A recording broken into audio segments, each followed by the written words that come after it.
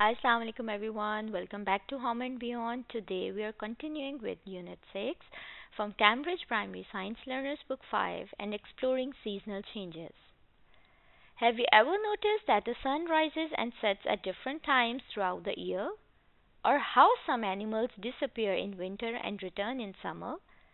That's because nature constantly adapts to the changing seasons. In this lesson, we will learn about sunrise and sunset times, how plants and animals adjust to different seasons, and why some animals migrate. So let's get started. 6.2 Seasonal Changes. Getting started. This is a picture of the sunrise. In which direction does the sun appear to rise? East. What does the sun appear to do during the day? It moves across the sky. What does the sun appear to do in the evening? It sets in the west.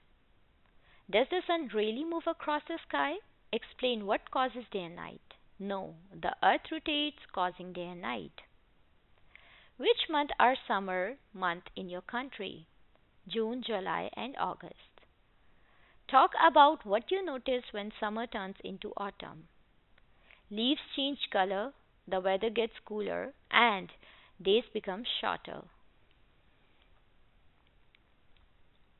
Sunrise and sunset times. Do you think the sun rises and sets at the same time every day of the year? Let's investigate. Think like a scientist.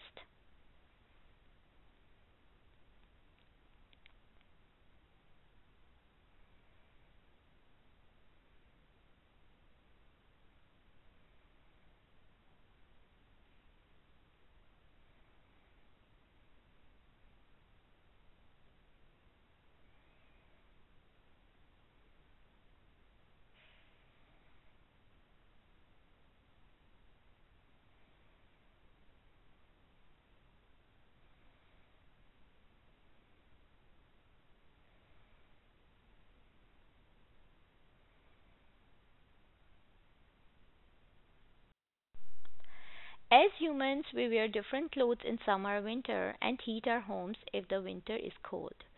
We adapt to the changing weather, but how are plants and animals adapted to the seasons? How plants are adapted to the seasons. Look at the photograph at the start of the unit.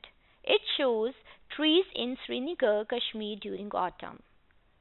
In many parts of the world, autumn is a season when leaves change from green to yellow and red. Plant leaves are green because they contain a green substance called chlorophyll.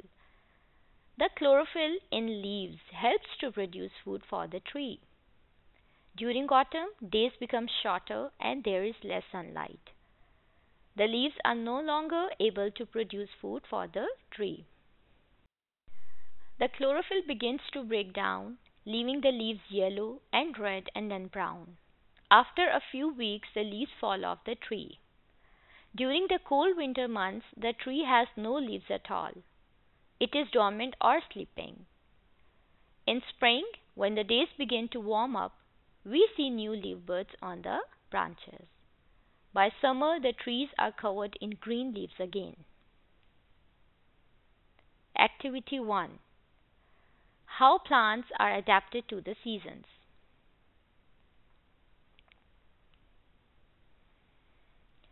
How animals are adapted to the seasons. Some animals cannot find food to eat during the winter. These animals have two choices to stay alive: stay where they are and hibernate, or migrate to a warmer region. Hibernation. Hibernation describes how the animal's body goes into a deep sleep for a long period of time. When an animal hibernates, its heart rate and breathing slow down and its temperature goes down. At the end of autumn, the days are getting shorter and colder. Animals like bears eat a lot of food to give them an extra layer of fat to help them survive the long cold winter. Other animals like mice collect a pile of nuts and seeds to last them through the winter.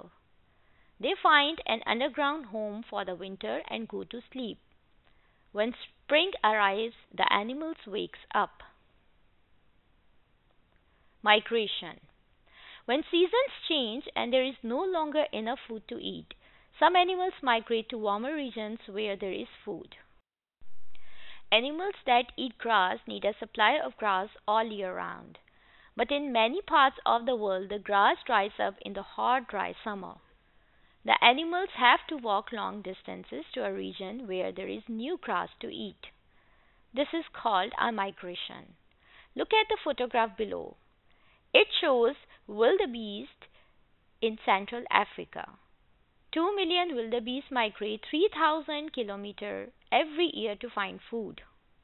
Their migration depends on the seasons and where the rains are. They know that the rains will bring new grass. Many different types of birds migrate. In late summer, as the days get shorter, many birds begin their migration. They eat more food so that they will have the strength to survive the long journey. Then huge numbers of them fly long distances to a place where there is food for them. For example, Siberian cranes migrate from Russia and northern Europe to India. They leave at the end of summer and fly south to India where it is warm and they can find food. Activity 2. How animals are adapted to changes in seasons.